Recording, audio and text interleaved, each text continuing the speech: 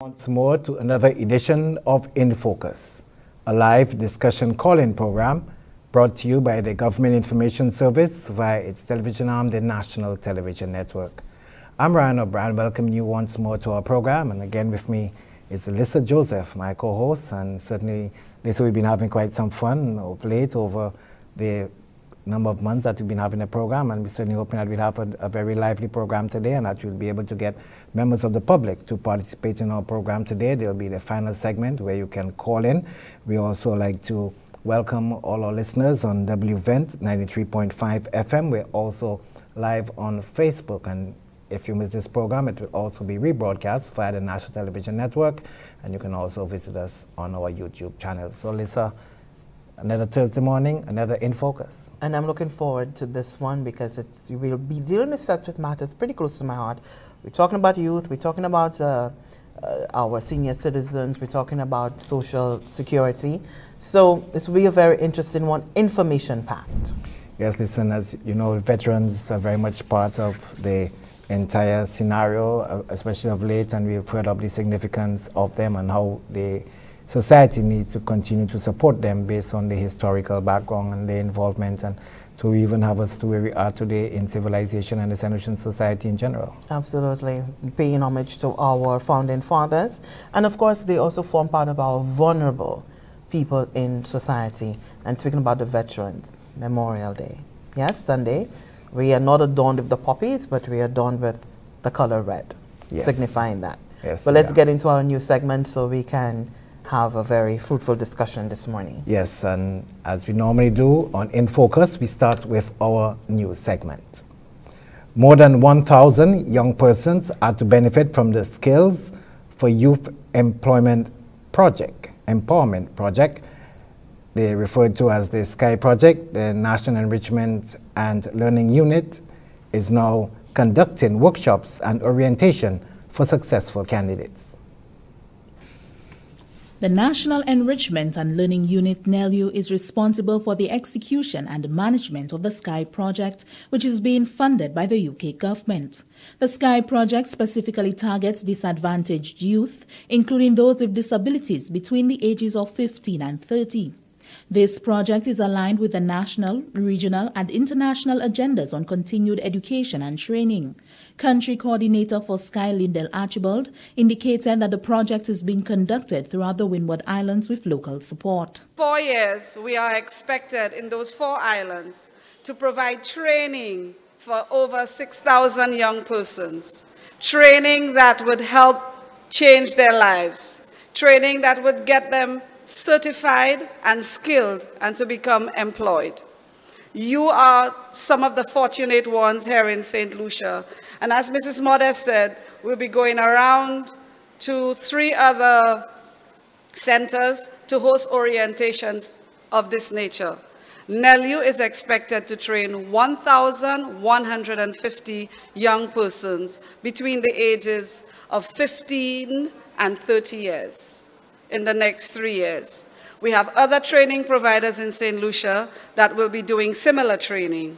Trainers include the Center for Adolescent Renewal and Education, CARE, National Skills Development Center, NSDC, and Springboard Consulting. Archibald, indicating that the program spans a period of 10 months, urged the trainees to commit fully to the training, barring all challenges they may confront. NELU under the program will train 1,150 young persons over a 3-year period, 350 persons in Year 1, 400 in Year 2, and 400 in Year 3. Sherry Ann Julian is the Education Officer in the Ministry of Education, Innovation, Gender Relations, and Sustainable Development. This program will provide basic skills training, basic technical and life skills training. This program will help you if you have problems with literacy and numeracy. This program will provide work ethics and soft skills needed for you to function in the world of work. This program will provide internships. This training will allow you to gain employment or to continue training. After you have completed the course, you will receive a CVQ certificate levels 1 and 2. Training will be certificated at the Caribbean Vocational Qualification CVQ level and will see a total cohort being trained. More than 35% of trainees will be male, more than 35% of trainees will be female, and 12% of trainees will be young people with disabilities. CVQ courses will be offered in districts throughout the island. For the Government Information Service, I am Janelle Norville. And in more education matters, the twinning program between schools in St. Lucia and the French department is offering new prospects as well as social and cultural integration for the islands. A delegation of 20 school officials from the French Isles has visited St. Lucia to officially sign a memorandum of understanding for the twinning of schools in St. Lucia and those of the French dependencies in the Eastern Caribbean. The objective of the twinning agreement is to formalize and improve the already existing exchanges between schools in St. Lucia and the French Isles. Joanna Salton, Consul General for Martinique, Guadeloupe and French Guiana, noted that a point person has been chosen to liaise with the countries. There will now be this plan that will lead to the greater good for both islands. We're looking at cricket being introduced into the curriculum in Martinique. We're looking at students here being able to attend the universities in the islands instead of having to go all the way to France or to the States or to England. It's just a matter of learning the language. And of course, the French are very interested in learning English. Likewise, we are interested in learning French. Fiona Meyer, Chief Education Officer at the Ministry of Education, explained that the MOU will ensure continued collaboration in the future. So this has been formalized and it includes 20 schools, in our primary schools across the island, as a starting point whereby we pray, we hope, we desire to continue to work collaboratively with our French counterparts, in fact, our French sisters and brothers, to ensure that issues of linguistic exchanges, cultural appreciation for both of the nations happen when we look at instruction, effectiveness of those, best practice, and it includes likewise our Arthur Lewis Community College. So we have gone not only from the primary all the way to the tertiary levels to ensure that language doesn't continue to be a barrier on both sides. The Prime Minister of St. Lucia, Honorable Alan Chasney, highlighted that due to close proximity, many opportunities will arise for both Martinique and St. Lucian students via the signing of the MOU. The ability for us to see activities after the signing are real. And the times that I'm hoping that our students from St. Lucia are going to be able to spend in Martinique with young people of their age and to learn the culture and understand the life of being in Martinique is invaluable. And I believe similarly that the young people of Martinique being able to come over here and enjoy the many festivities that we have here, the St. Lucia Jazz Festival, our carnival, we just finished Jeune Creole, we have our Roots and Soul Festival, and we're hoping that some of these activities are going to be the reason why some of the students are able to come over here. The Memorandum of Understanding was part of a 3-day visit last week. From the Government Information Service, I am Anicia Antoine reporting. The Department of Health and Wellness is continuing on its mandate to strengthen its public health surveillance system through capacity building training for workers at seaports and airports. More in this report from Funel Neptune. The Port Health Surveillance training was aimed at building the capacity of participants to detect, assess and respond to any health threats at the various ports of entry in St. Lucia. Senior Environmental Health Officer for Port Health, Karen Joseph, says this training is extremely important and will enhance the knowledge and skills of workers at the ports and airports. Some of the areas that were broadly looked at was international health regulations, which of course governs so many aspects of port health surveillance. We also looked at disease surveillance. We also looked at public health emergencies at your ports of entries and how you deal with scenarios like that. And of course, we have an upcoming cruise season, so we wanted to make sure that everyone is prepared and on board and know their roles so they can fulfill their functions at the varying ports of entry. Karen Joseph says she's very pleased with the training as it is expected to increase the competencies of the participants on ways to limit the spread of public health risk. Well, we're hoping from this workshop everyone will know their roles at our ports of entry, what they need to do in terms of, health security at the ports of entry. And we're hoping that, overall it would strengthen our borders and make things much safer at our ports of entry. The participants of the workshop included representatives from Immigration Department, Customs Department, SLASPA, Fire Department, Marine Police, and shipping agencies. Reporting from the Communications Unit of the Ministry of Health and Wellness, I am Fernal Neptune. Meanwhile, this week, issues relating to maritime security, extradition, human and drug trafficking, natural disasters, risk management, and the promotion of judicial cooperation formed the core of discussions at the 7th session of the Franco-St. Lucia Joint Security Committee that was held on Tuesday this week. The Department of Home Affairs and National Security hosted the event. Nisha Charles tells us more on that. The Franco-St. Lucian Joint Security Committee seeks to review security matters arising out of the exchange between the Republic of France and St. Lucia. These matters include mutual legal assistance, security at sea, enhancing the marine unit, surveillance, sharing of intelligence, and training of security officers. A delegation from both parties met on Tuesday for the 7th session of the Joint Security meeting. Minister for Home Affairs, Justice and National Security, Senator Hermangill Francis, says these concerns have been a topic of discussion for the past 15 years. This security conference represents the continuation of close ties and vibrant relationships between the two countries. And may I add very early that Martinique has been a very good neighbor to us. Through thick and thin, the French government has been responsive, interactive, and supportive, be it on security matters, cultural, medical, educational, and technical cooperation. However, against this backdrop, we are here to ensure that our law enforcement issues are addressed efficiently and innovatively so that our borders and our people are safe. We have to seriously improve the pace of our follow-ups actions. The Ambassador of France in St. Lucia, His Excellency Philippe Ardenaz, is optimistic that there would be progress following recommendations from previous meetings held by the committee.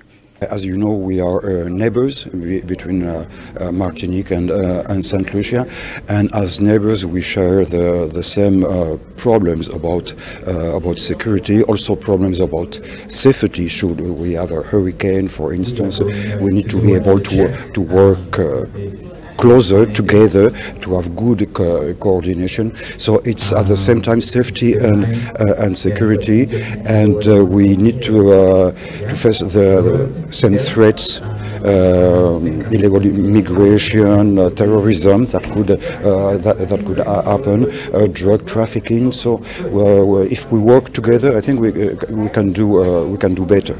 Also forming part of the meeting were members of the French Parliament. The parliamentarians are hoping for further collaboration between the French and the Caribbean on not only matters of security, but health and the environment. It's better to be together rather than to be alone. It's not possible alone to make something good about environment, but together it's a lot of better. A lot of projects together. Yeah, Beranger said the most important thing, really, because in front of the climate change, you, the little states, you are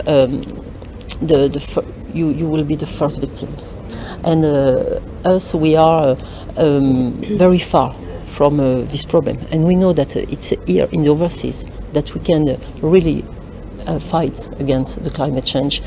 The Franco-St. Lucia Joint Security Committee was born out of a memorandum of understanding between the government of St. Lucia and the French in 2004. Yes, Lisa, we've had our 4 reports used today, and maybe we can start with that last one from Nisha Charles on the 7th session of the Franco-St. Lucia Joint Security Committee.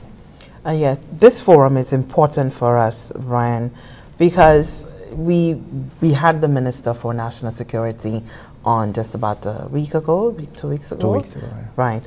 And he articulated more than anyone else possibly can the importance of ensuring that our borders are secure. When it comes to Martinique, we've often heard the stories of the gun trade, the illicit trade that goes on there. But most importantly, the French officials also raised the question of climate change.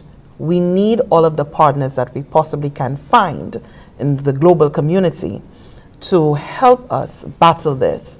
Not only do we need the financing, but we need the cooperation of the developed world to understand that we are the ones at the receiving end of climate change. So whatever they do affects us. And if we can get them to understand that changing their behavior nationally is important for our own survival, then we are a step closer. So for this specific forum, climate change came to the fore alongside the idea of security from crime and illicit activity. And I think geographical location will play a very important part in that as well. Funel Neptune's report on the surveillance at seaports and airports. Yeah, for us, again, health matters and the securing of borders, the understanding that because we are now part of this global community and everyone is traveling. I think the last time I had a St. Lucian who said hello all the way from Nigeria. Morning to you, Jasmine, if she's watching this time around. And so we are, again, at a vulnerable state. We are open, susceptible to diseases that we may think happening so far away, but once you have travel coming into the mix, you are now, I don't want to say we are inviting, but certainly because people are coming in and out, you are now more than ever open to your borders be having to deal with certain conditions and diseases. So this is important for us to be able to build that capacity of surveillance at our ports. Definitely, yeah. And a very important story that Anissa Antoine brought us was the whole aspect of twinning, and we know that schools were very much involved, and it opened so many avenues for our students and that of the French department, so it was quite interesting. I love this one because it sent me back a few years, not telling anything about the age, but I remember at secondary school, we had that twinning program. And French was never my strong suit. Spanish was always so much better for me. But going on these trips, you know, during the summer, you have the Christmas break, it was quite an experience. And I think sometimes, you know, adults, you gloss over these sort of experiences that young people can have and how we can really shape them outside of the academic mold. And I heard in the report, speaking to the social and cultural integration, this, I think, takes you far beyond just the academic integration, because you learn the French and you keep it at the basic level for you to be able to have a conversation with someone. But when you begin to immerse yourself in how the French live and how you can connect your own St. Lucian experience to theirs, then you're beginning to see true exchanges happening between the countries. And let's not forget that not only can you get scholarships for you to be able to study in France and other of the French territories, but also it's an economic area just waiting for you. It's right there. It's right next door. We've seen the integration within the OACS of Martinique. Now we have Guadeloupe. And these countries present us with such an opportunity for us to be able to sell our services, our products. You know, so it's about time that we open up more to the idea of embracing our brothers and sisters in the French department, because it can do well for us. Well, Janelle Norville's report was at the top of our reports, but it leads quite well into our next segment, where she was speaking about the number of persons who are going to benefit from the Skills for Youth Empowerment Project. This one, well, it's with the Windward Islands, and I think it's something in the region of £9.1 million that the UK government has sponsored this project too. What I love about this, because we've had other training programs, but this one, the incorporation of persons with disabilities, I think for me is quite a highlight, because we have disabilities now. It's no longer just about someone missing a limb or some deformity, if you will, but there are the scale, the scope of disabilities, and it gives those citizens a real chance of having a real life and not having to depend solely on a family member to give them a little stipend at the end of the month. But it also gives them a sense of purpose in their lives, so that they can know that, yes, I may be disabled in one way or the other, but it doesn't mean I am not able to do anything. So I love this component in the SKY project, and I do hope that when this program is completed, we will be able to see persons with disabilities taking a greater sense of ownership and participation in our economy. I'm just very happy about this. One of the quick points on the twinning, it's not new. As I said, at school we had that as well, but the idea now that it has become more of a formalized, because before what you had, that school to school sort of thing, but now we have the Ministry of External Affairs directly involved. It now creates a deeper channel at which, and at higher level at which, you can have a cooperation take place. And so it's not solely dependent on whether there's a teacher at a school with a passion for it, but you give it a sustainable framework within which for it to thrive. So I just wanted to make that quick point.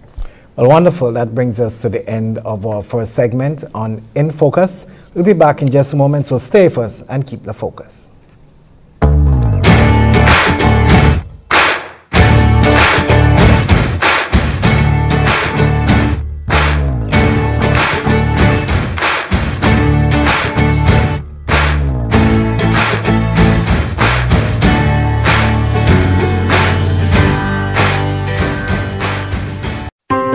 Préparation est preneur nous qu'à manger mérité à chaque précaution, particulièrement après un désastre. Millions de conseils qui peuvent empêcher de joindre maladie. Faites attention là où vous achetez manger. Examinez bien pour voir si dommagé et gardez pour date où méritez pas servir encore. Là où vous achetez viande à la même boucher, gardez pour stamp bureau librement. La ministre santé qui caille ou qui viande salade examinée et satisfait pour vendre. Pas de viande, poisson, viande poule et bien l'autre manger qui mérite de rester à souffrir pour plus que 4 litres dehors, et bien au machine. Lavez la main bien et puis savon avec l'eau tiède avant et 10 temps ou quand entamer viande qui peut cuite. Servez sur planche avec l'autre bagaille à part pour couper viande qui pas cuite. Mettez l'instant manger cuite en fridge la même après vous servir. Et pas tienne pour plus que 2 pour 3 jours. Et les ou ka virer chauffer, fait assurer il chaud en pile. Changer, manger propre car empêcher maladie. Ouais, précaution. Si vous voulez plus d'informations, courriez Bureau d'information santé à numéro 468 53 49. If you are in receipt of an abnormally high bill, it is highly possible that you have a leak. That leak may not always be visible. Before you contact WASCO, conduct a do-it-yourself test. 1. Record your meter reading. 2. Do not use water for 30 minutes to 1 hour. 3.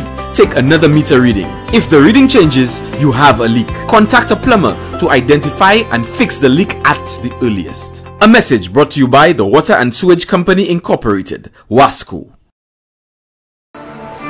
Bon la mer, c'est un bon place pour un bon temps, mais c'est faut connaître sin tsunami. Sous bon la mer, que sentité a tremblé en pile. Baissez, couvrez corps, et espérez tremblanter à debout, et courir monter plus haut. Sous bon la mer, a wichile, qui a quitté lance la vitement. Courir monter plus haut. Sous temps la mer a fait tout le désordre. Courir monter plus haut. Sous n'importe quel sin ça là. Pour monter plus haut qu'au cas joindre monde, et bien troisième étage en caille, et espérer les autorités annoncer où ça descend. Courir monter plus haut. Apprendre les signes tsunami. La paix pas né assez temps pour annoncer un tsunami qui a approché. C'est une commission par groupe management des arts Vieux-Fort et classe management des arts en Sainte-Lucie et financé par l'Agence pour le développement international Amérique, Bureau assistance des arts l'autre pays.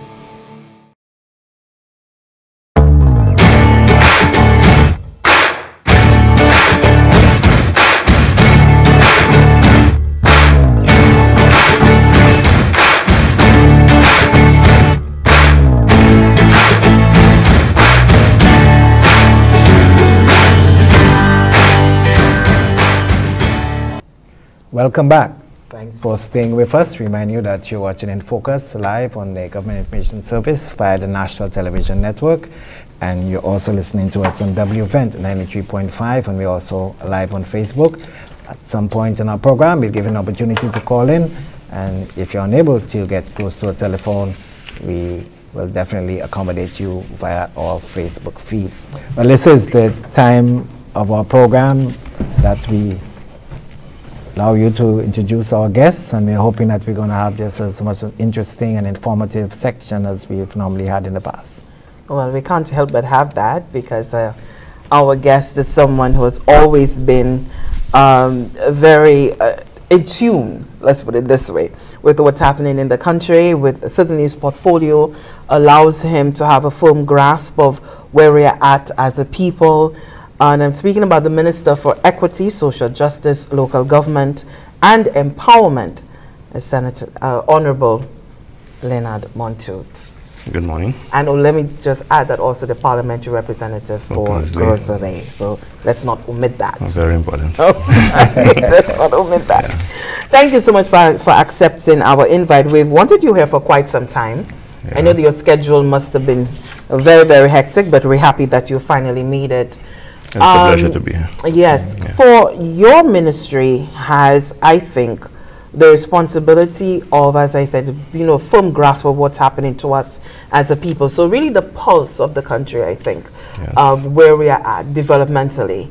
The poverty, the idea of social justice, just the security of our vulnerable.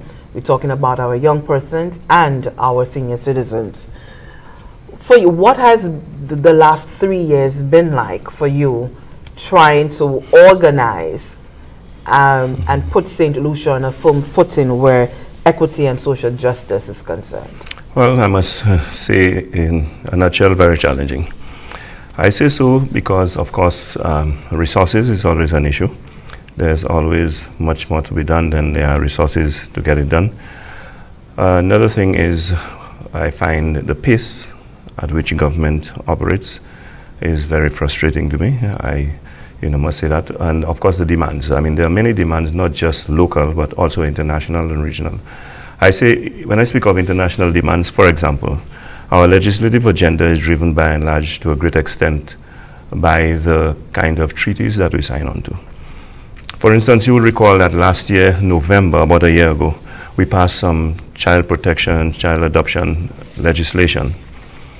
Quite apart from the fact that it is fitting that this legislation be enacted, we are under obligation to do it because of the various international treaties that we are party to.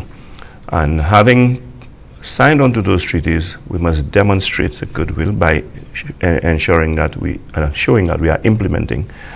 Implementation is not just legislation, by the way. Having passed the legislation, that has serious implications for many adjustments that are to be made in our institutions, in our policies, in how we do things currently.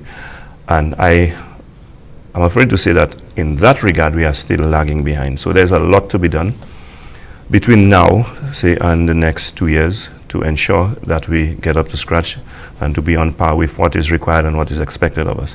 For instance, a child is defined now up to the age of 18. It has implications for a lot of things. Incarceration, for example. Where do you now, keep an 18-year-old? You cannot have an 18-year-old in the same jurisdiction as adults and so on. So all of those factors, have far-reaching effects and significant resource financial demands. Yeah, and it also like child maintenance as well, so that now changes. Well, and now we have to review all of those things. I mean, a number of things from a social standpoint that we have to take another look at. Child maintenance, yes. The legislation governing child maintenance, how much is a parent supposed to provide for maintenance of a child? I mean, realistic figures, not what we have now, but realistic figures. We have to work that out and be in tune with the reality of today. We talk of pensioners. That is our responsibility as well. Retirees, people who have, paid their dues, the elderly. We have to not just look at the elderly, but enact policies, because we don't have specific policies for the elderly. It is my dream that very soon we can see a unit that is responsible for the elderly. We have gender relations, we have various units, but there is not a specific unit that is dedicated to the causes and the needs of the elderly, and I'm hoping that we can, perhaps before I make my departure, begin to make some serious strides in enacting a department that is responsible for that. You've been very vocal about how the society views and treats the elderly, the senior citizens. And I've heard you say before that the obligation of families to senior citizens and to the elderly it cannot be omitted from the equation of how they're taken care of, because we have a number of individuals who are living alone. That's correct. Sometimes family members are, in effect, almost turn their backs. They're not ensuring that they have meals, at least not 3 meals a day. Some of them are living in abject poverty when you look at the structures, the homes. Correct. Broken down. So how does your ministry seek to address that area? Well, for now, given the fact that we do not have the structures in place to really effectively implement programs, and we don't have the policies in place as yet to drive those programs, we have to begin to engage in advocacy, for one. I have, for my part, been saying quite vocally that the onus should not be just on government. As you quite rightly indicated, I've said that the family has to play a role, because even if the government steps in, I mean, given the fact that we have limited resources, we cannot provide everything that would be required. If the family plays a part, then much more can be achieved. Not only that, but even when we provide institutions, there's no question, there's no doubt that the family environment, the home setting, is a far more comfortable and more suitable setting for the individual than it would be at an institution. Taking someone to an institution very often is taking them away from their environment. And it requires a major adjustment. And so if we can have, for instance, even at the community level, what I have advocated, daycares, just like we have daycares for children, we can have daycares for the elderly, where they are within the community. The other elderly people who would be at that daycare are people whom they know from their community. It would facilitate the family in going to work, not having to institutionalize those elderly people, whether it be their parents and so on. And that on evenings, just like you do with your children, you meet them and take them home and so on. I think that can go a long way in reducing the burden on the institutions, and at the same time improving the quality of life of the elderly, and at the same time facilitating the family members who have no choice but to go out to earn an income. And so I advocate greatly that government work jointly with the society. The society has a big part to play in this, but of course that is not an abdication of the responsibility of government. Government has a role to play. But having said so, there are far-reaching implications, having made that statement. For example, when we look at retirees, we look at providing the income that government requires and so on. We need a population. I have said so at many fora, and some people raise their eyebrows when I say so. I mean, in the 70s and 80s, we recall that we went on a massive population campaign. That campaign was to reduce or to control our population. That was coincidentally very successful. Too successful. Too successful. Back in the day, we had over 4,000 children being born. Calypsos have documented, cataloged that. Today, we probably have less than 2,000 children being born, and that is evident in the school population. We see now, while we were on a shift system some years ago, we have underpopulated schools today. To the point that some have to be facing closure. Yeah. I think that was an error on our part. I certainly believe so. You cannot have an economy without a population. And secondly, you need a population sufficiently strong in numbers to provide your pensioners with the resources, to provide your tax base, and to provide the right environment for business. And so we have to be very careful that, you know, we adopt the right policies. And even after we adopt policies, I do not see the supporting moves that are made based on surveys, analysis, and evaluation of what we are doing. Because if we were carrying out the right evaluation, there are schools that were recently built that should not have been. We should have known that with the depletion of the population, the school population would have dwindled. That brings me to another factor: documenting data, doing research. As a policymaker, how do I determine what is the right policy to adopt? Do we just arbitrarily adopt policy? Are we guided by information? And the information that we have to be guided by is derived from research. There's not enough of that happening in St. Lucia. And so even my ministry is looking more seriously at carrying out research. For example, when it comes to poverty and providing for the needs of poor people, our social protection programs are looking at a serious registry. Now, when we talk about registry, we have to go out there and find out in reality how many poor people are there, who are the poor people. And how do we define poverty? And how do we define poverty? Now, the thing about it is, currently, we take action, we put policy in place to assist what we consider as the lesser fortunate people. Government provides subsidies, for instance. I have said so for many years now. They subsidize rice, flour, sugar, gasoline, and everything. But they subsidize it for you, they subsidize it for me, and they subsidize it for the poor people. Why should a government minister be subsidized? I mean, when we look at poverty, they certainly do not qualify for that subsidy. There are millionaires in St. Lucia who enjoy that subsidy. That should not be. Think of the gasoline situation. Government subsidizes gasoline. Martinicans come to St. Lucia to buy gasoline, so you are in fact subsidizing. And I'm not picking a war with our neighbors. I'm just saying, you know, we have to be very careful at how we pitch our social programs, that it serves a purpose, because millions are going to the wrong targets. Whereas those millions could be saved and utilized for the benefit of the same people who should have been targeted. So that registry will provide better targeting, and so we'll be more effective in meeting the needs of those who need the social protection. Yep, Montoute, it's quite obvious that your portfolio really zeroes in a lot on the society and the whole culture of the society, the indoctrination, and how people are, you know, brought into society, the society development. For example, the aspect of the care for the elderly, as you mentioned, and how difficult it would be. We brought up the example of probably more persons, you know, staying closer to their parents, their grandparents, rather than having them institutionalized.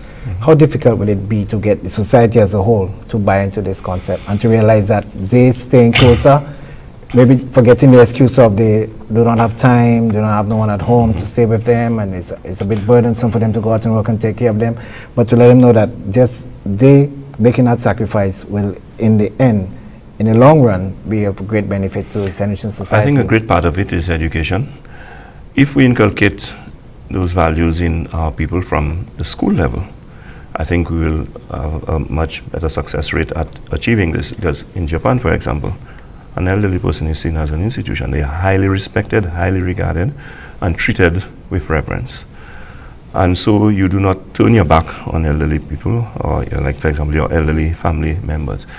We also have to begin to teach people that while we advance, along with development and progress, there are some practices that we should retain or return to. And I am referring here now to the extended family concept that we used to have, where in the same yard you had auntie, grandmother, mother, children, cousins, And so not only can you better pool resources, but say for example, caring for younger ones, passing on information to younger ones, and so on. But now we have greater independence.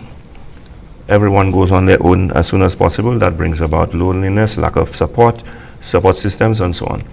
You have young children having children. Children who should be parented are becoming parents. They know nothing about parenting.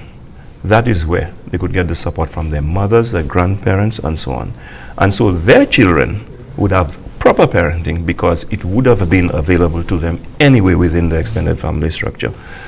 I say so, and I'm not necessarily advocating that we go back to exactly what existed in the past where you had 10 people in one room. That's not what I'm saying. But even if it means that you have, for example, when government is looking at housing duplexes where, you know, just a wall separates that other family from the other, but you just go around the wall and, you know, the assistance is right there, the presence is right there, and so on. When you meet in the yard, there, values can be inculcated. I mean, the handing down of traditions and cultures and everything like that can be facilitated there. So it is a rebuilding of an institution in itself.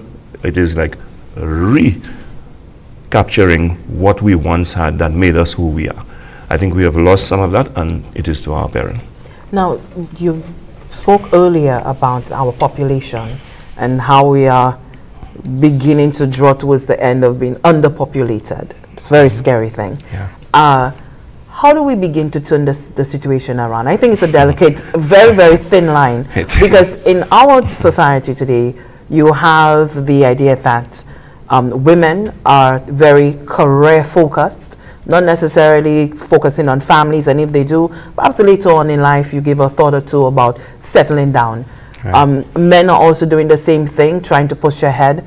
So how do we now create that balance in the minds of our nationals and not trample on what people believe is their right for them to choose whether they want to be in a family or begin a family or not? See, it has a lot to do with values. Today, we are mostly driven by careers. And I will not start having a family until I've established my career, until I am established in my career, and so on. Very often people have children very late in their lives. They look at the financial implications of having children because people plan a lot further ahead. It is very expensive, by the way, to have children. And while I'm not advocating that the state gets involved to that extent to dictate to people, but if we recognize, let us not forget, I know a lot of people don't like to hear that our primary purpose in life is procreation. That is what it is. Don't let the Me Too movement hear you. Well, I mean, it is. And if we are concerned about, I talked about the sustenance of certain social amenities and services and so on, even your pension and things like that. But if we are to even think about the survival of our species, yes, we have to consider that. And so we should place a greater premium on family. But are we capable of going the route of some of the other countries, you know, in Europe?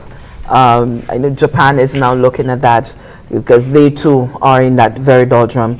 Incentivizing. That's right. And our incentives... Can we do that? Yes, we can. Our incentives may may have to be different to theirs because we are not as rich a nation as they are. But if I know that there is proper daycare facilities, for example, early childhood education centers, that makes life easier for me with my child. If we go back to the extended family structure, the burden of rearing a child, raising a child, nurturing a child becomes a lot lighter. If with the very family values that we have, the support system would be in place, because you have, I'm not a single parent. There are, you know, many people, not just my spouse, but other members of the family who chip in where needs be and so on. I think there are things government can do to incentivize without going overboard given the limited resources that we have. Facilitation, that's what I'm talking about there right now. Putting some institutions in place, get to the point where we make education, for example, cheaper. That is one of the big elements that is of concern. And ensuring that we have job opportunities. And that is what most governments aim to do. bring about investment, create the right environment for thriving commerce and business development. If all of that is in place, then I don't see a problem. I think we can have an economy that can sustain a bigger population. The bigger population, that will sustain the economy. Now, just this week, I heard the Prime Minister of Barbados, Mia Motley, speak to this very issue, and at a town hall meeting on the CSME, and because it's facilitate free movement within CARICOM, and she was speaking to the idea of managed migration, because all of the islands are now beginning to grapple with the possibility that underpopulation is going to have dire consequences for the performance of the economies. So is that something that we could have a broader discussion on? There are options. I mentioned one option, having more children, bigger families. You introduce a new option of migration. However, that must be, that has to be immigration. That has to be carefully managed.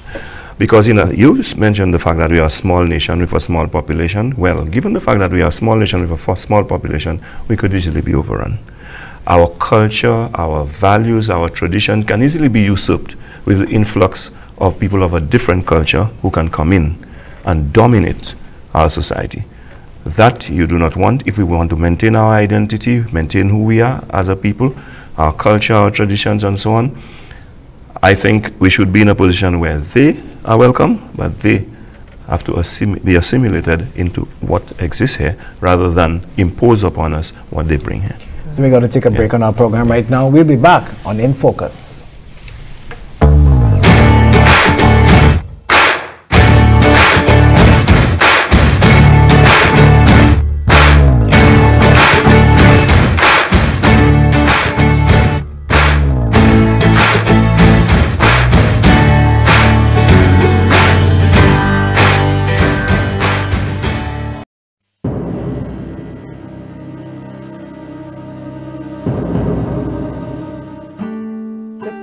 Life is in you. The gift of life is in me. A red and rich supply for life that flows and helps us to survive. Without it, I am dying. You share it, I am living. Without it, I am dying. You share it, I am living.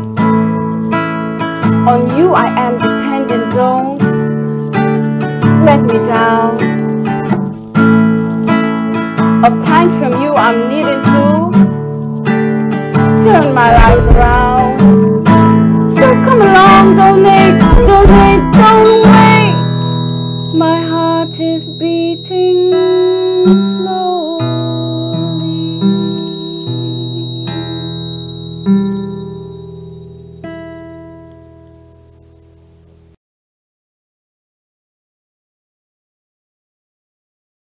What's in the food you're eating? Do you really even know?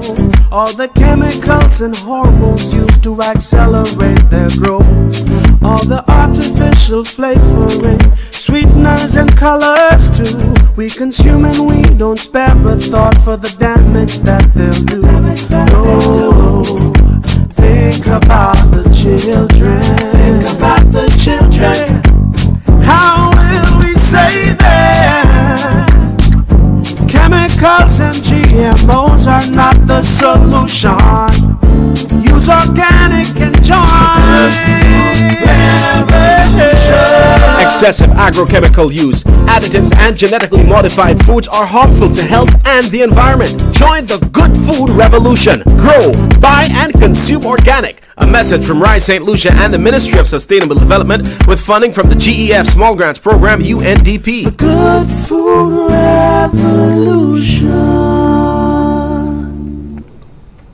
Thanks for staying with us in Focus, and we are getting well into our segment with our guest, who is the Minister for Equity, Social Justice, Local Government and Empowerment, the Honorable Lenard Montoute.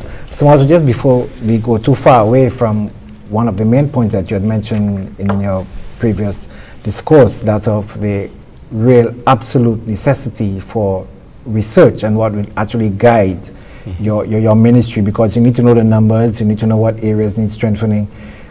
We know that is a very crucial area.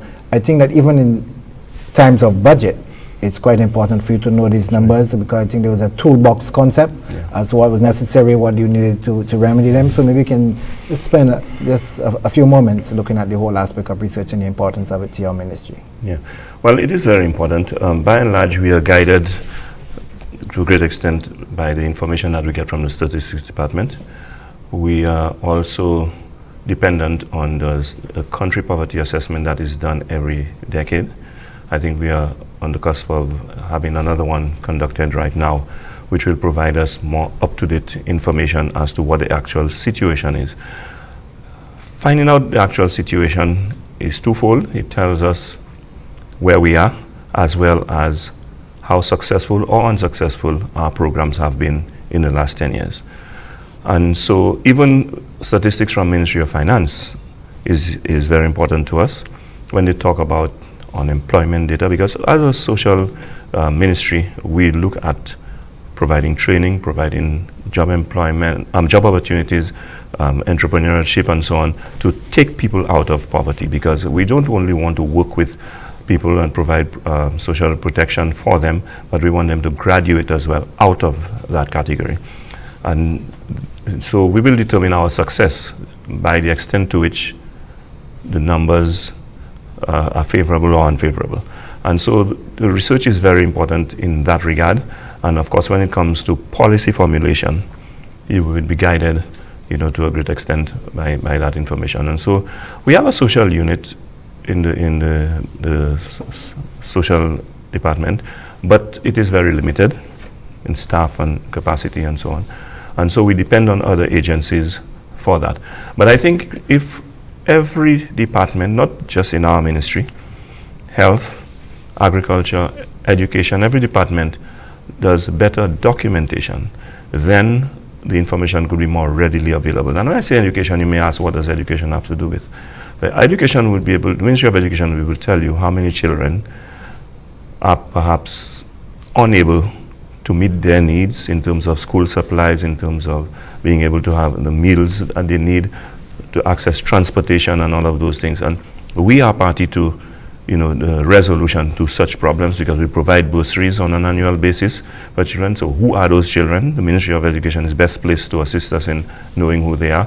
Well, the school transportation subsidy is dealt with by the Ministry of Education, but when our social workers encounter families who are having difficulty, find out their children are not going to school, why aren't they going to school? Because they cannot afford transport, then you see where we overlap, in the sense that we should be working collaboratively with other ministries to ensure that we provide the requisite coverage for the people who really need it. So yes, research is very important. Gathering data and analyzing, not just gathering data, but analyzing the data and utilizing it to guide our policy and programs. I know research played a great deal with the St. Lucia Social Safety Net. That's right. Earlier this year, you went to Grenada to see what that experience was like over there, and their program is dubbed SEED, Support for Education, Empowerment and Development. Right. How did you find that experience, juxtaposing that to what we want to do here? Very good, very useful. I mean, I must admit that in that regard, they are a step ahead of us. What we want to do is not just to copy, carte blanche, wholesale what it is they have done, but to study it, see what is applicable to our needs, tailor it to our needs, and where mistakes, where there are pitfalls, to avoid those pitfalls. And so I think it was a very useful exercise. I mean, we look at what they have done. For example, they too have a problem with decline in school population. What they have done with some of their schools in terms of transforming it into the various institutions for young boys, girls, and so on. That is very useful. Their registry has served a tremendous purpose.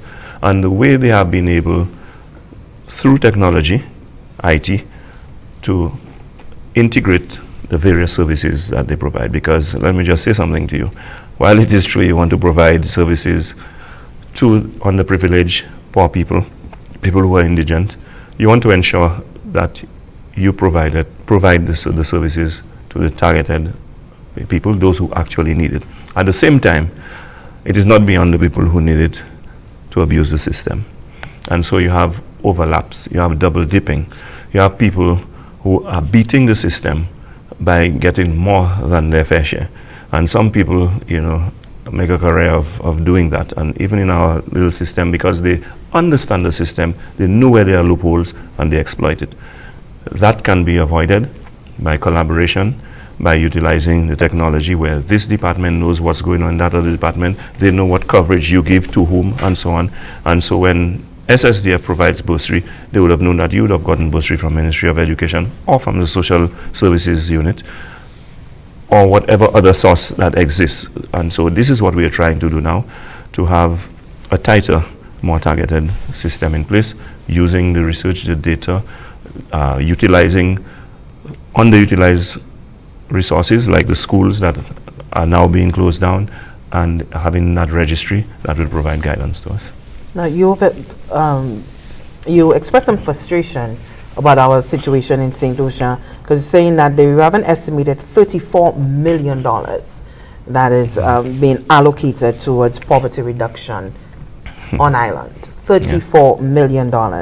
And yet you say that we've not made significant gains at all in targeting the problem. Well, when you consider the needs of the indigent, the needs of the poor, it is wide. I mean, just let me indicate to you the various departments that we have. We have the welfare unit that provides public assistance, provides burial assistance, provide emergency housing, you know, such services to individuals. You have the social services unit, where the social transformation officers go at the community level to work with people, get them more engaged and involved.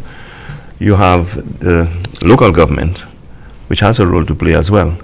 We have a number of agencies. Well, we have human services, children who have problems with the law, and children who need protection. Human services comes in there. They are also responsible for the elderly as well, and you know, people who face abuse and things like that.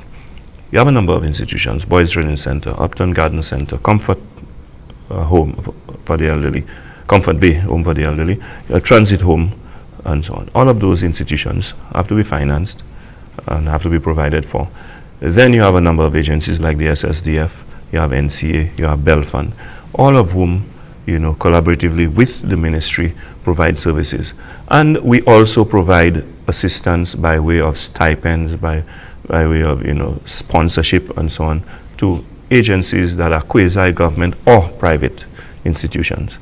I mean, now we are looking at, for example, the situation in Cornerstone, where there is a problem, and we are, you know, looking at the situation right now to see where we can come in to assist.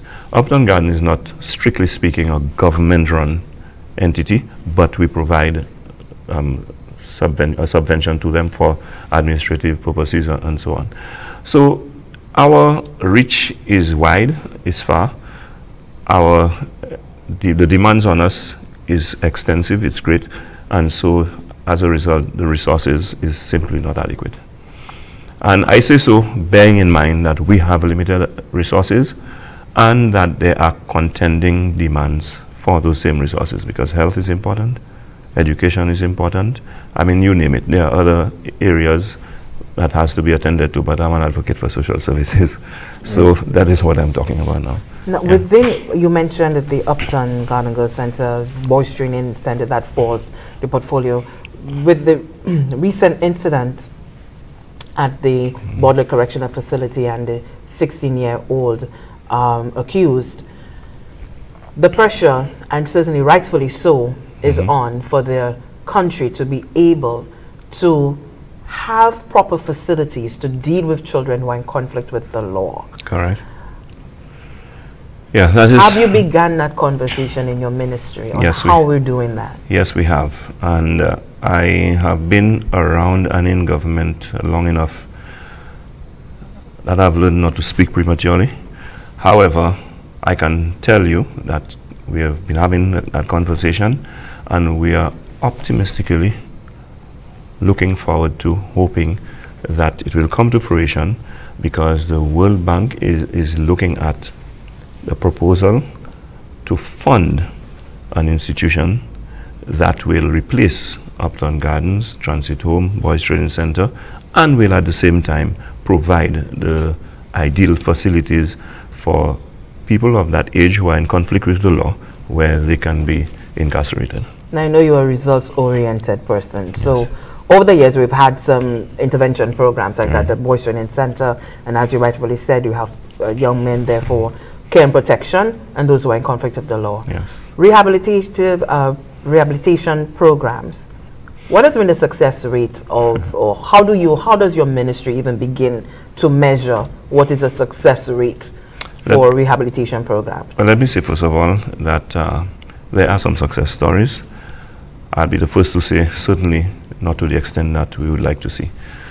I think the success stories should be accentuated far more. For example, at the Boys Training Center, we have an individual who has done the CVQ level 1 and 2 successfully. We have a young man who has done so well that he has gone overseas in Guyana to represent St. Lucia and was chosen in that forum to go to the Dominican Republic as an advocate for boys who have gone through the system and so on. We have a musician, a young man who is an accomplished musician now, a panist, if that's what they call people who play pan. And these are people who have done well. There are others who have gone on in society and holding decent jobs and so on. You see, yes, we don't necessarily in our society talk of the good deeds and highlight the positive stories. We speak more of the negatives. And I'm not saying that we shouldn't. I believe that a lot more can be done because we offer programs like agriculture, auto mechanics, and we do literacy and numeracy for the boys who need that assistance and so on. But the extent to which it is offered, I think those programs are not funded sufficiently. The facilities are not adequate and so on.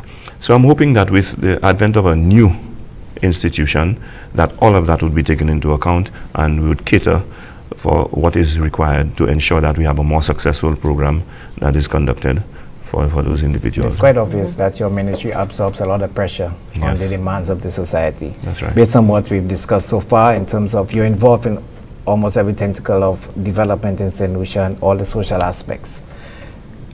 Adolescent survey, we know that is something that is continuous within the ministry, and that is a very important area because out of that you will get the impact on social ills. We didn't want to we often speak of the ills rather than the positives, but I'm sure that's one area. And also the after school program, maybe like to look at how those are impacting on the work of your ministry and the ability to solve some of the problems that we have. Well, we consider the after school program to be a flagship program in our ministry.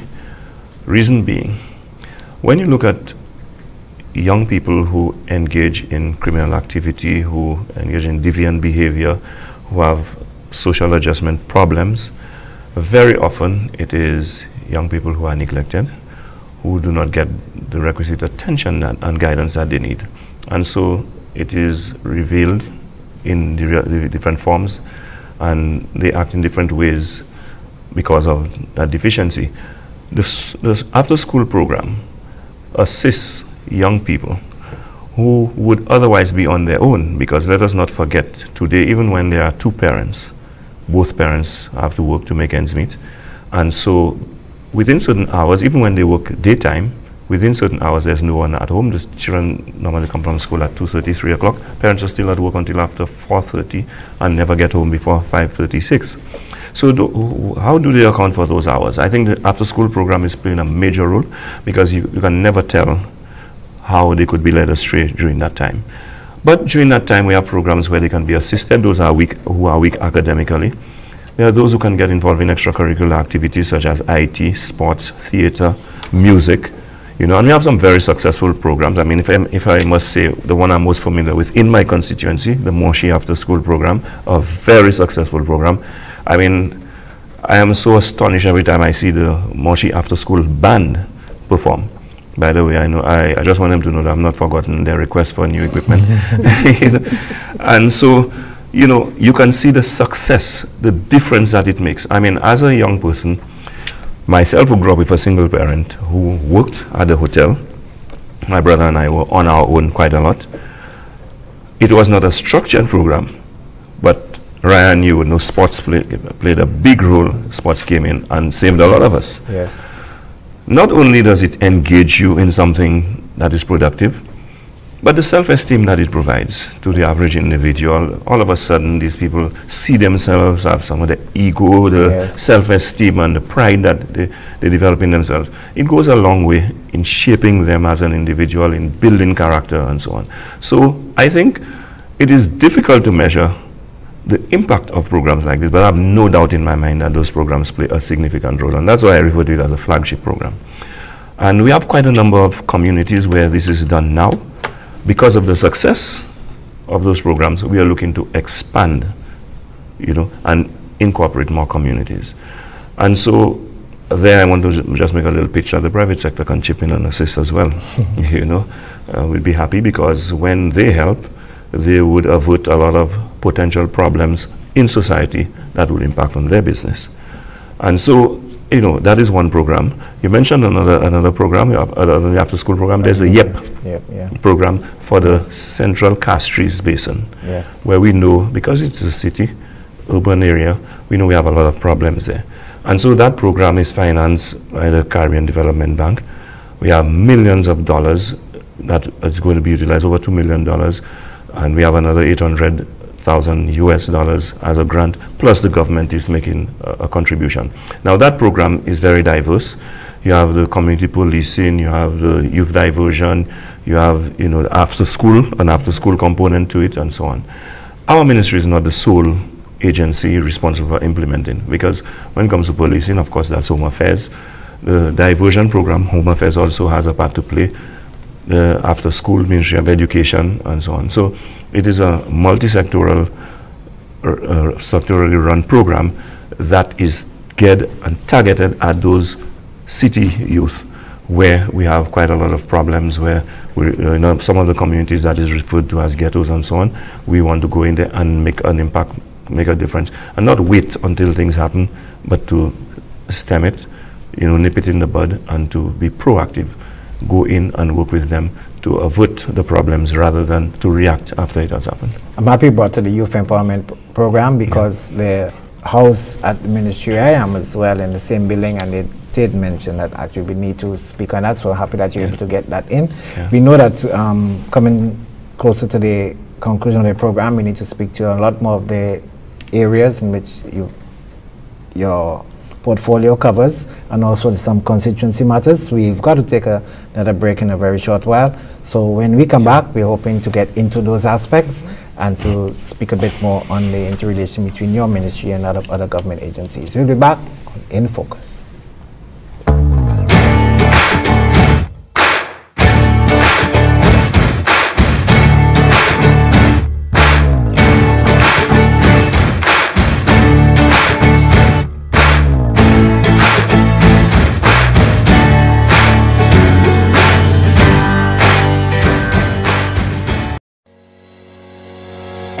One of the 8 universally recognized rights of the consumer is the right to be heard.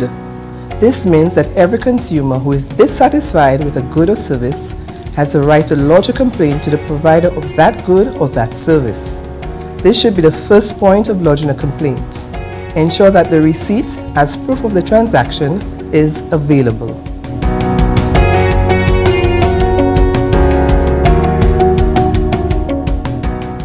Climat la terre a changé et ça a affecté nous toutes. Cyclone qui a venu plus mauvais, gros de l'eau et la prendre l'eau qui a détruit les animaux et plants. Quand la mer qui a venu plus chaud et qui a tué place qui s'est pression dans la habité. La mer chaude a aussi changé manière c'est pression qui a quitté d'un côté et aller à l'autre côté. Cette liste a contribué un petit gaz en l'espace. Quand un petit pays, nous avons essayé de faire tout ça, nous avons fait pour assurer que nous baisser à la quantité de gaz nous avons servi pour empêcher la terre à venir plus chaud. Et faut pour baisser à la quantité de gaz nous avons servi, c'est mitigation. Le climat a changé. Il a changé depuis nous tout au niveau de la terre, carburé, gaz, l'huile et charbon. Et ça a en cause la terre à venir à chaque plus chaud. Ça nous ne pouvons faire actuellement même, c'est pour adapter. Fait tout ça nous a fait pour préparer et répondre pour ces conséquences négatives à la cause du changement climatique. nous tous, ça fait quelque chose. Par exemple, nous n'y pouvons assurer qui nous protecter tout ça nous qu'a planté. Servir fumier qui naturel. Bâtir caille nous pour abattre dommages en temps cyclone et gros de l'eau. Construire canal pour de l'eau courir bien comme il faut. Et assurer qui canal là pas désordre. Faire tout ça qui est possible pour vivre en temps changement climat ça. Trouver plus d'informations à ce plan d'adaptation national gouvernement avec des marches ou même ça prend pour protéger le corps et tout notre set lycéen.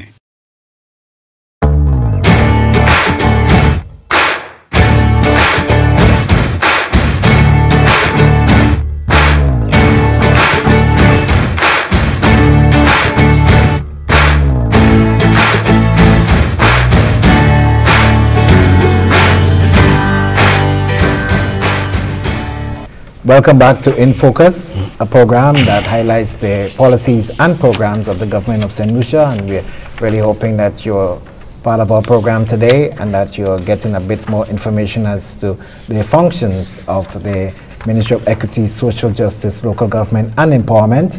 And if you need some extra, you can call us on 468-2162 to be part of our program. So we continue with Minnesota's our guest in studio at this moment, the Honorable Lenard Montoute. It's the St. Lucia Social Development for the SSDF. Big part, great partner for your ministry.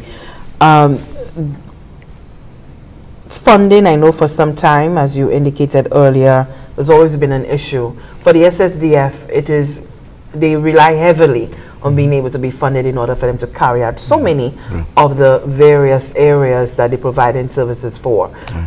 Give us an update as to where the SSDF is at and plans on how you're going to further strengthen its capacity. Okay, forgive me, but before I answer your question, I'll make a pitch. We have just started the budget process, and last year our budget dwindled a little. We did not get some of what we requested, and we don't just arbitrarily make requests. We are mindful of the limitations, and so when we request what we actually need, not necessarily all that we want. And I say so because I'm hoping that next year we will fare far better in terms of the demands that we make. We also try to help ourselves by reaching out to raise funds. I know the SSDF has reached out to the diaspora, and there is, I think, the St. Lucia Overseas Associations. They are working with them to, and that has borne fruit, is in the process of bearing fruit. I know they have worked with Lucia and the Massey stores, and they are sponsoring a program called Our Boys Matter, which is under the auspices of SSDF. But under the SSDF, we also have the Caregivers program, where we provide care for homebound elderly people who are unable to take care of themselves, and where the family cannot afford to pay for a caregiver. That is one program that is with them. We have a Coup de Main St. Lucie. Coup de Main St. Lucie is a program where we provide educational assistance, housing assistance, and some training as well, and help families. It is targeted more at families, and it helps families graduate out of poverty. Then we have the HOPE program, which has a big training component. We have a micro-enterprise component, and we also provide educational assistance under the HOPE program. And what other program do we have? If the SSDF, we have the BNTF program, which is a very big program that is by and large funded very heavily by the Caribbean Development Bank, and we have a number of grant-funded programs that we have, projects rather, that we have under the BNTF, the Basic Needs Trust Fund. And what happens is the Caribbean Development Bank provides about 75% of the resources, and government will provide 25%. As we speak, there are a number of projects that are being undertaken. For example, in the area of access to proper sanitation and water, we have a water project taking place right now in Labon, where we have phase 2 of the Labon water project, because while we touted the success of that project a few years ago, the people in central Labon proper and towards Dauphin were connected, but the people in lower Labon on the approach to Labon were not connected. So now we are going to connect an additional 40 people, households rather, not people, but households, to that project. VSEQ. Now you see, the problem is, I'm saying so because my community, my constituency is seen as an affluent constituency, and the image and concept and perception of my constituency is skewed by the fact that there are a couple affluent communities like Bonte, Rodney and Cape State. I do have rural communities, I do have poor communities. Viesikwi, to this day, as we speak, there are many households in Viesikwi without pipe-borne water.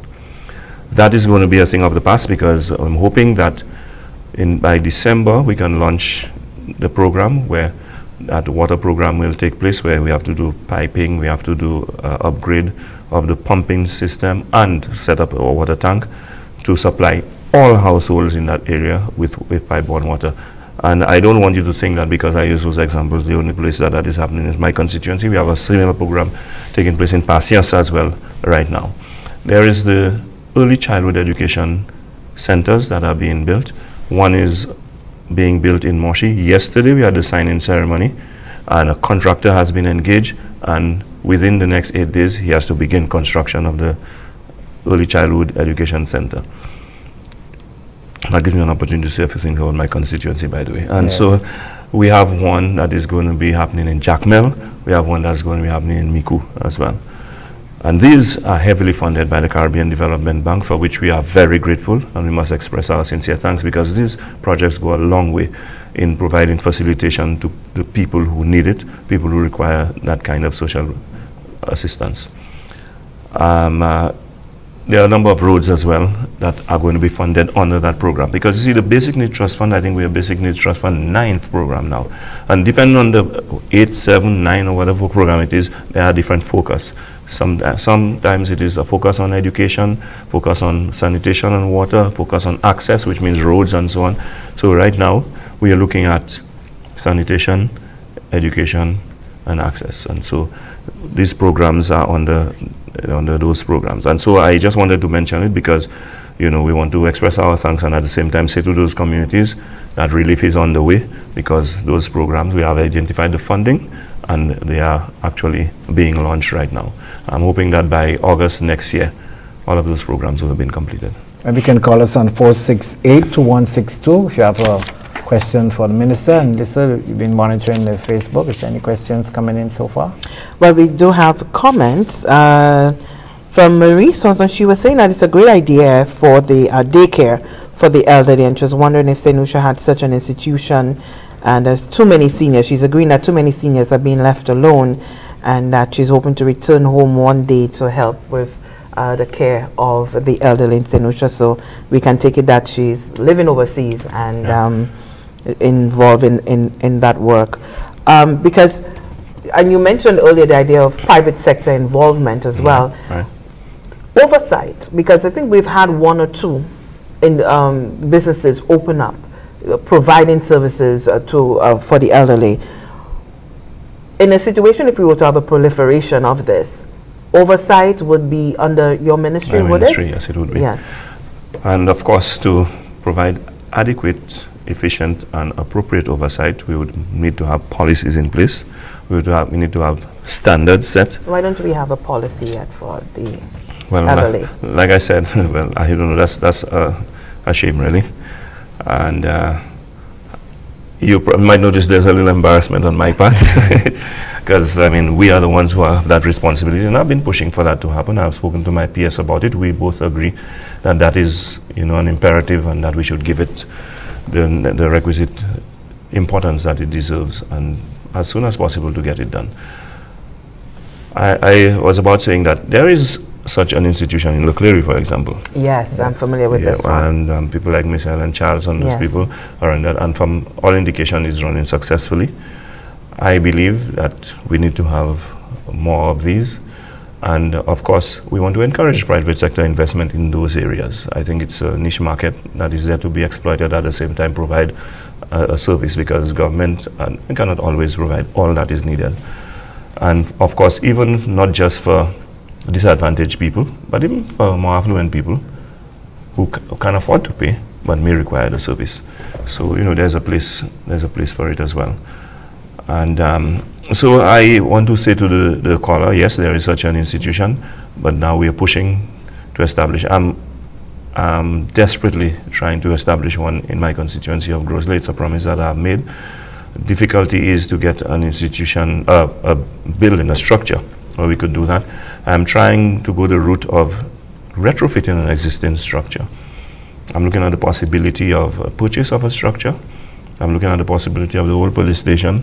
Of course, there are a number of things earmarked for that old police station, a lot of contending parties looking to utilize it. I know that the Ministry of Home Affairs is looking for a house for the court, and they're looking at the Grocery Human Resource Development Center. I certainly do not support that move. Initially, I didn't have a problem with it, but when I thought about it and the number of activities that will be taking place there, you have a theater, you have a music lab, you have a training room, you have a conference area.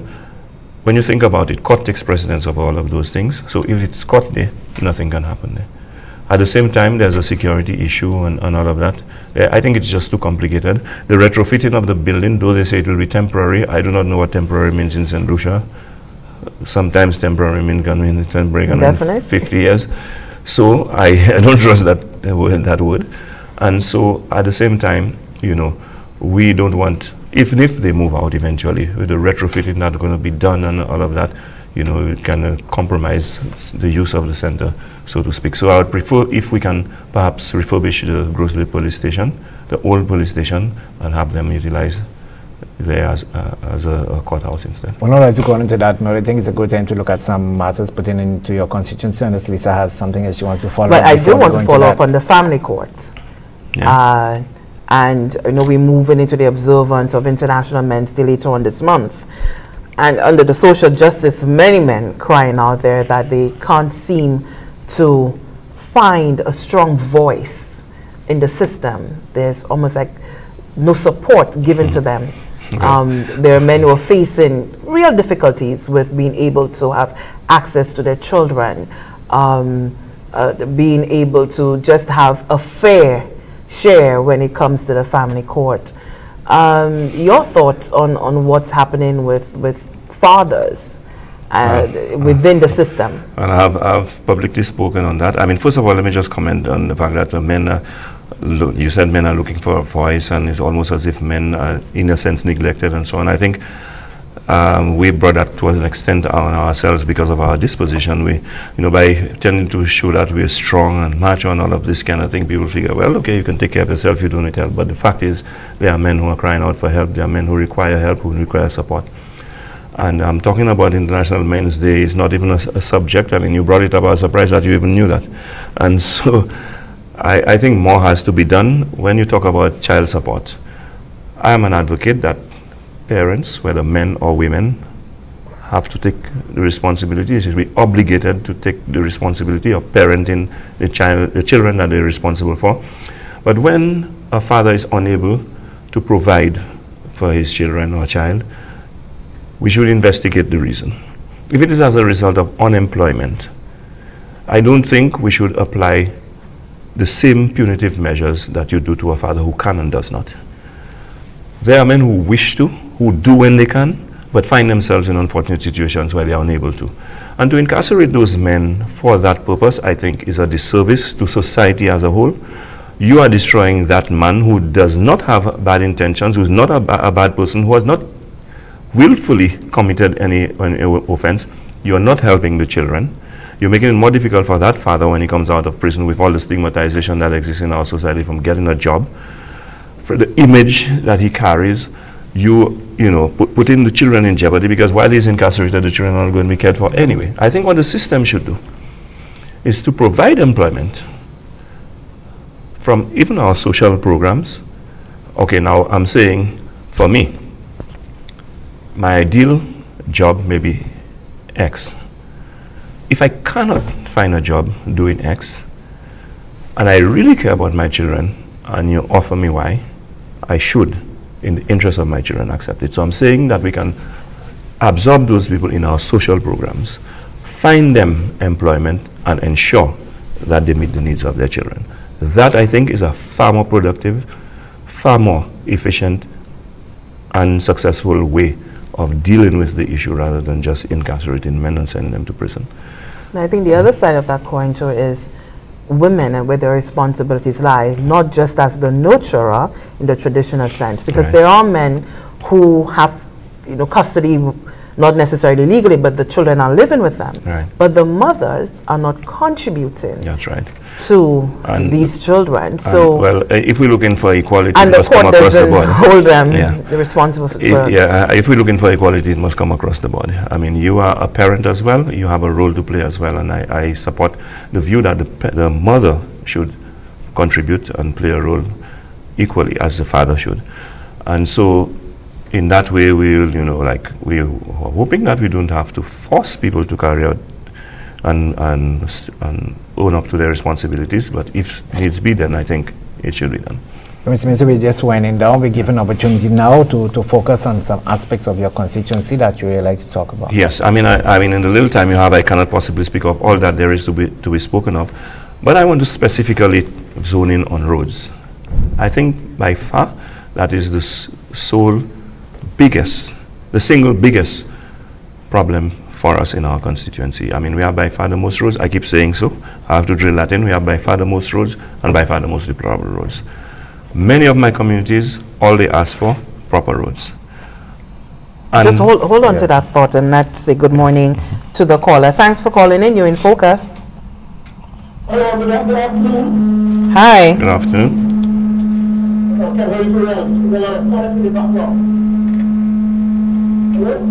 Yes, okay, so are you near your television set? I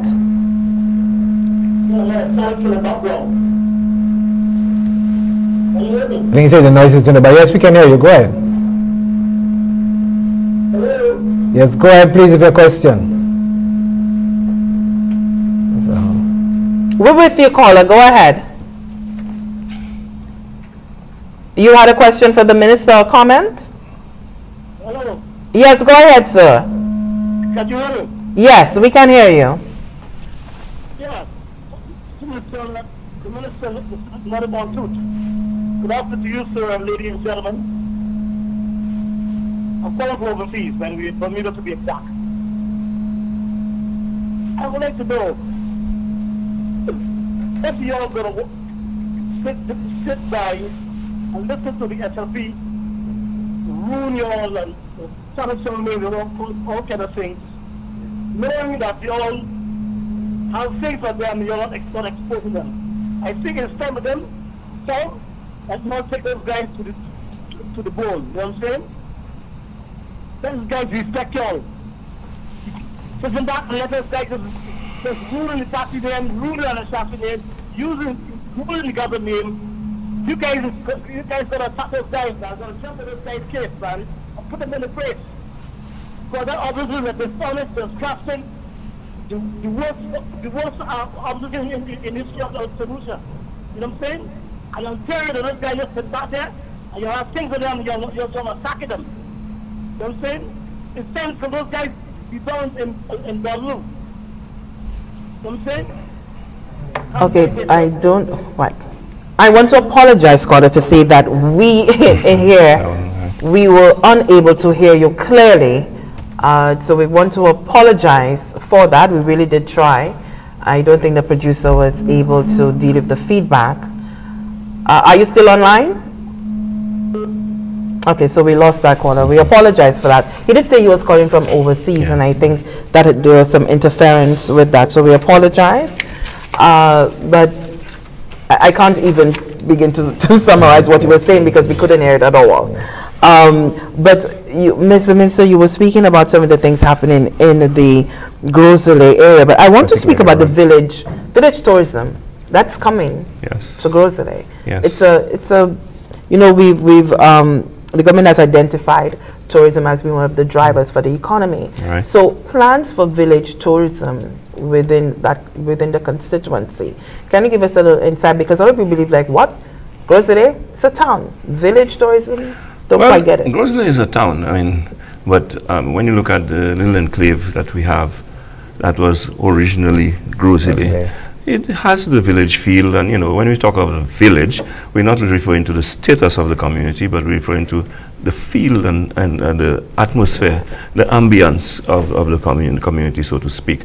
People speak of Rodney Bay Village as well, and so when we talk of village tourism, we are thinking of, but I'm thinking specifically of what we would call the town, where we can develop more entrepreneurship among the locals to ensure that we get a larger share of the tourist dollar.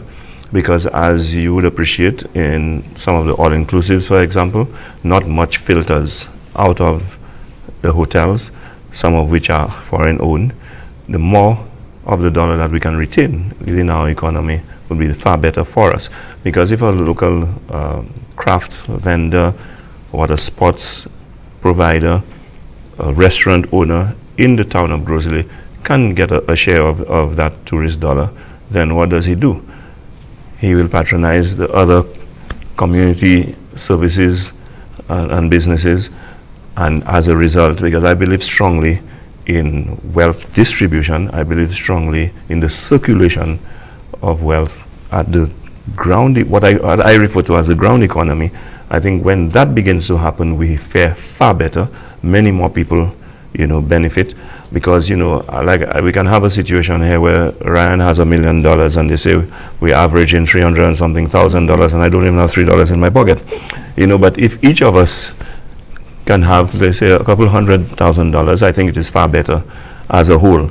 So it brings about more equity. It augurs better for the economy and for the prosperity of our nation as a whole. And that is why we are eagerly looking at developing the waterfront, assisting the business people in the community to develop their businesses, package it better, make it more appealing, more acceptable, and to ensure that we provide them with the training to meet the requisite standards that would, make it more marketable and, pleasing to attract the clients that they're targeting, which is the tourists. I'm looking at a problem that is now existing at the Rodney Bay facility, and to an extent at Pigeon Point, where cruise passengers go to sunbathe, and they are in contention with the hotels, and there's a conflict between guests from the hotels and cruise ship passengers. And we have a beach lying waste in Grosley, nothing taking place there. So if we can bring those people to those, they can say, you have a lovely beach there, they can sunbathe there. At the same time, they can have access to doing the water sports, for instance, renting a chair. They have to eat and drink and so on. So we have more of the circulation, right? Not just in Rodney Bay or in Castries, but in the town of Grosley as well. So that is the idea behind the village tourism, and to make Grosley more aesthetically pleasing. Okay, just on that line, my final question before this gets a final question into maybe your vision for Grosley going forward. And someone saw me today and said, where are you going right now? I told him what I was coming to do, and he said, okay, I want you to ask the minister a question for me in terms of the yachties and the jetty at Grosley proper, and the aspect of probably getting some lighting there and security, and that will help in the timing the whole thing of the village. It's a pity we won't have the time to go into details, but but you mentioned the jetty. That will be, the Grosley waterfront will be a central focus of the Grosley development. I speak of it as the Grosley Waterfront Development Project. Sorry. And we're looking at refurbishing the jetty with a view to accommodating dinghies, yachts, and so on. So that the many yachts that you see at certain times of the year, where there are over 100 yachts anchored in the bay, will not just remain on the yachts, but they will find it inviting to come into the town of Grosley to do their shopping, to recreate, to socialize, and to spend some money. And so we are also targeting the Martinicans, who are our close neighbor, who are into boating to a great extent, and who already have that propensity to come to Grosley when we have activities like Jazz Carnival, Grosley Day, what have you. We have to now position ourselves to be more inviting, to be more facilitating, and to retain more of the money that they bring. And so that will play a vital role. But I want to quickly change gears because of the limited time. Sorry, let me just have a drink. And while the minister is just having a drink here, I just want to thank you for your comments on Facebook. And we have a comment here that's in praise of the minister. Someone saying that the minister's abilities and value to the government is somewhat underrated, and he's a great asset to the government. Thank you. Not very often I get compliments like this, but I appreciate it. Why do you think they think you're underrated? Well, you've been awfully quiet. Well, we're in a society of chest beating, so if you don't do that, then people don't think much of you. Okay. I want to talk about the road in Grosile. That is a major concern of mine. It is a major problem for my constituents. And I'm saying that within now and June to August next year, I want to embark on a major road rehabilitation and maintenance program in the constituency where we're going to see at least 40 or more roads rehabilitated. And I'm talking about comprehensive rehabilitation, not potholing. Now, there is what I refer to as the Taiwanese road project, the OECC project, that is the one that is funded by the loan from Taiwan. That to the tune of $42 million. Yes. That is already on the way. And I have quite a number of roads, I think some 17 roads identified to be rehabilitated under that program. We have actually started with the Kazamba Road. We are just about to launch the start of the Piat Road, and there are a number of roads. I mean, I will have the time at town hall meetings and so on to go into it with the constituents. That will be done. I just want to say that Cape Estate, that is traditionally neglected when it comes to road repairs, is included. Kazamba, as you have heard, is included. Boseju, Bonte, Rodney Bay is included. So the affluent areas of my constituency are included. I will not be saying to them as their parliamentary representative that their roads are private roads and that it is not government's responsibility. It is our responsibility, and we'll live up to that responsibility. Very good. I didn't just say that all the roads will be done, but they will see a significant improvement. I'm glad you mentioned Piat. Yes. And so at the same time, I don't want the rural areas to think that they are left out. A number of roads in Moshi, Grand Riviere, Marisil, Corinth, Grosile will be done. And so there is another program other than the OECC.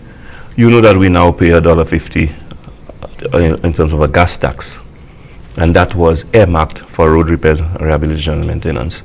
Well, let's face it, we pay more than our fair share in those taxes. The most cars you'll find is from my area.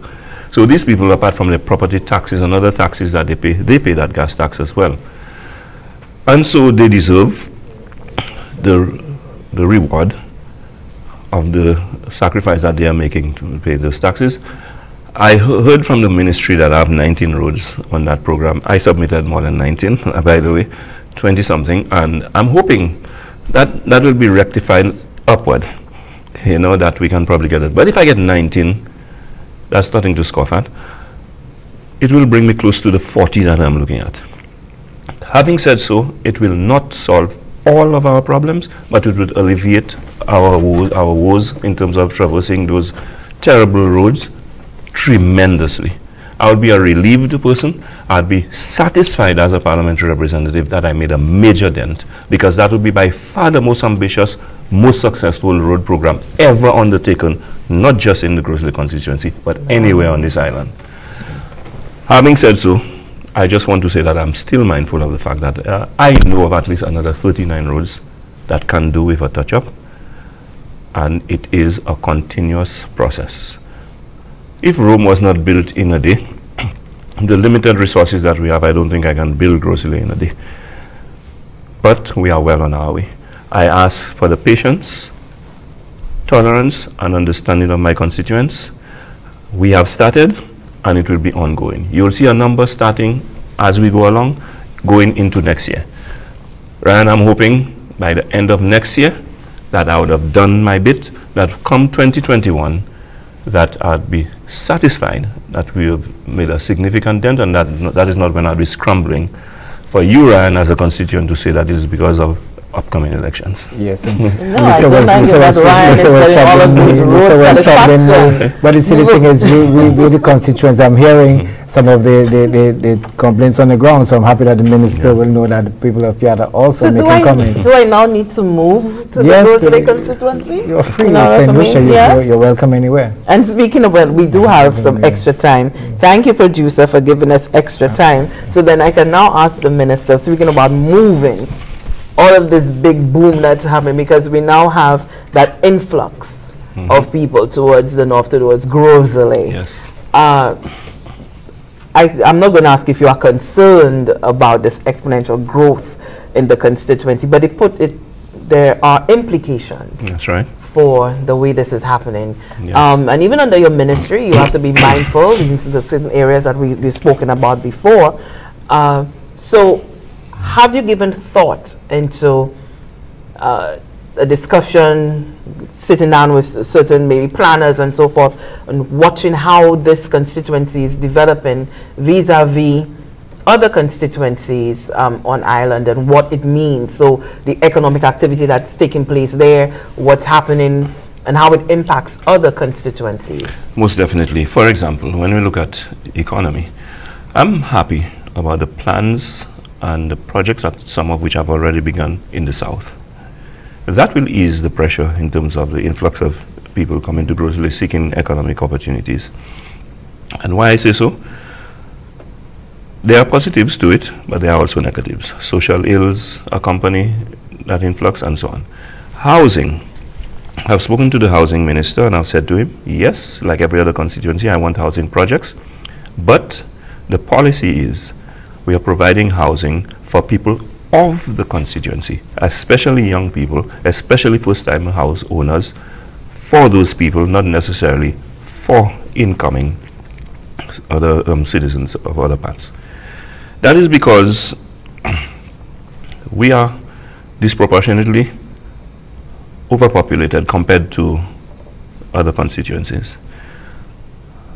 I expect that by the next election, we're going to have over 25,000 voters in Groseley.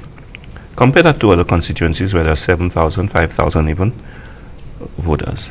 I have to meet the needs of every constituent. It is their right. It is my responsibility. However, if you're going to assure me that there will be equitable distribution of resources, I don't have a problem.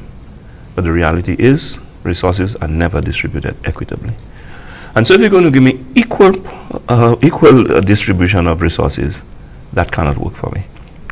Because Ryan, I'm twice your size, I should have 2 plates, you have 1. Simple as that. And that does not happen, so it puts us at a disadvantage. That is why I've advocated for the cutting of the Groseley seat to bring it more in line with, first of all, the requirements of the Constitution and more comparable to other constituencies. If I have 3 constituencies, well, not I, if we in Groseley have 3 constituencies, I'm not advocating for 3 constituencies just for the sake of increasing the government bill or representatives, you know. I'm saying so because it will redound to the benefit of the residents. When you look at CDP, each constituency is allocated funds for small projects and for development in the constituency. Instead of getting $1 million, I'll get $3 million. Or Groseley will receive $3 million, and quite rightly so. When you look at some constituencies, what their geographical space, it is 1/3 in some cases, or less than what Groseley is. I've advocated that for years. The Labour Party, when they were in government, proposed a cut. Of course, it didn't only include Groseley, there were other constituencies, and parliamentarians in other constituencies felt that in their case it was not justifiable, so there was a challenge launch which stalled everything. But I've supported the proposal that the Labour Party made. I'm prepared to go with the proposal that the Labour Party made. It is unfortunate that I suspect that that may not be done before the next election, but I'm hoping that irrespective who forms the government after the next election, that they will be given top priority immediately after election. Because you know, when you come too close to elections to do that, people accuse you of gerrymandering, it becomes a political football and so on. But if it is done very early, where both parties has an input, has a say, and it is done properly, I think it would redound to the benefit of the constituents of Groseley. And I also am thinking of planning. We are at a big disadvantage with our 5-year cycles, where if after every 5 years you have a change of government, you start over after every 5 years.